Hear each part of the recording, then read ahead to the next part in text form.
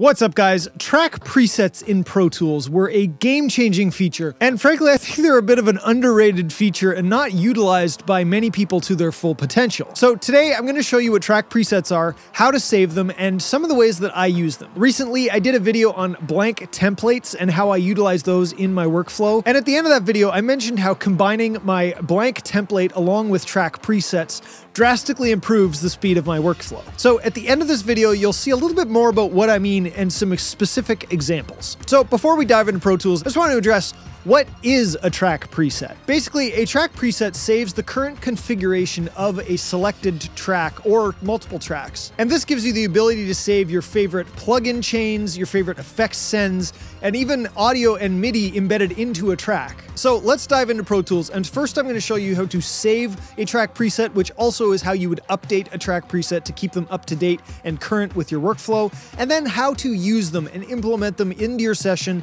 either as new tracks or on top of pre-existing tracks. All right, so the first thing we have to do is save a track preset. And there's a few different things we could do. We can save one track with the audio that's on it, or we can exclude the audio, or a MIDI track with MIDI on it, or we can save a batch of tracks. So first off, I just want to save this click track preset. So there's a few different ways to do this. First, we can right click on one of the selected tracks, or the selected track if you're only doing one, and go to Save Track Preset. The other way is to go to the track menu up at the top and click Save Track Preset. There's also a nice shortcut there because you all know I love my shortcuts. So once we click that, we're brought up to this Save Track Preset pop-up menu. So there's a few different options we have to choose. First off is the category. In here, we can make our own categories to kind of better organize our track presets. So for me, I'm just going to throw this into editing. Next, we get to name this track preset. So by default, it goes to the track that you clicked, but you can name it to anything. So for me, I'm going to type audio click, because that's what I want to remember this as. I can then click down here. There's include audio and MIDI clips, which is something I want to do on this one because the audio clips on this track, which are the printed click, is something I would like to save. Next is the tags. So this is just helping for search, and we'll show you that in a minute. I don't typically do anything besides the audio populated tags, but you can name them in different ways if that's something that you find helpful for your workflow. Then below that, there is the track data to recall.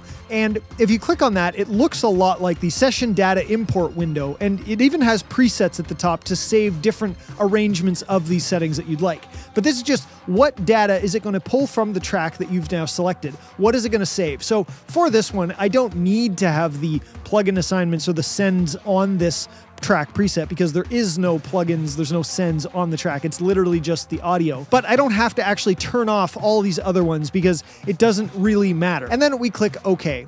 And that's it. Now we've saved the track preset. So the next thing that we have to do is we have to actually recall our track preset. So there's a couple different ways to do this. First off, we can create a track preset the same way we'd create a new track. So we're just going to hit the new track dialog.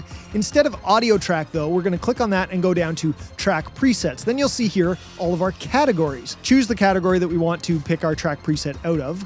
And then we go and select the track preset itself. So for me, I'm going to create a new audio click track here. So then instantly it brings in all the audio, and I now have a new click track in my session. The other way to recall track presets, and this is one that I really like to use with my blank session template, is using the Workspace. So we can go up to Window and go to Workspace, New Workspace, and just default. Now over on the left, you'll see there is a track presets folder over here. So if we click that, we then get search tags. Now these are where you would search for those tags that you entered or that were automatically entered for you when you created your track preset. But then down below, we see all of the different categories that we had as little folders. So this is how we can organize our track presets. Even if we create them the other way into some category and then we organize them later, we can organize them here just like we would any file folder structure. So if we go into the editing category, like I had saved my track preset in before, you can see the audio click right here.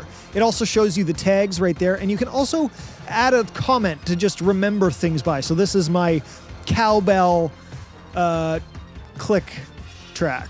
So once you select a track preset, then you can see all the data that was associated with it and what you can pull into your new session. So let's say for this instance, I want to take these trigger track presets and add them into my session. What I could do is double click on the trigger track preset here, and it'll add it to the bottom of my session. And it's basically the same as importing session data from a different session, but it's just not associated to any session and you don't have to go find it. Now you'll see below I have the trigger tracks that I created in a previous session before, but now they've been imported into my session below the track that I had already selected. Another way to import track presets, and you can actually select multiple track presets at once. So for instance, I want to pull in the master buses and my effects returns. So I can select both of them and then just click and drag, and it'll just ask me kind of where I want to put them. And then once again, there they are, all initiated in my session. So one more way to bring in track presets, or a portion of track presets, and implement them into your session, and this is where it really gets powerful. So for instance, these effects returns that I've just added in my session, I actually have another track preset that's saved that has these sends for each one of these returns already pre-made on it. You'll see here in my track presets, I have the AK effects sends. So I can dump this track in here, and you'll see when I bring it up, it's just an audio track with the sends located here. So let's say, for instance, that I want to actually put all these sends on these couple guitar tracks here. So I can select them, and then instead of copying and pasting each one of these sends over, and instead what I can do is go back to my track preset workspace here, and I can hold Shift and Option, the same kind of thing if you want to affect multiple tracks, and click and drag this. I can either put it right on the name of one of the selected tracks, or I can even put it on the sends of one of the selected tracks. And when I drop it there, it'll automatically add and populate all the sends just like that. Now you can see these 3 tracks that I had selected now have all those sends recalled onto them automatically. Now you can see how powerful that might be with a series of sends or a series of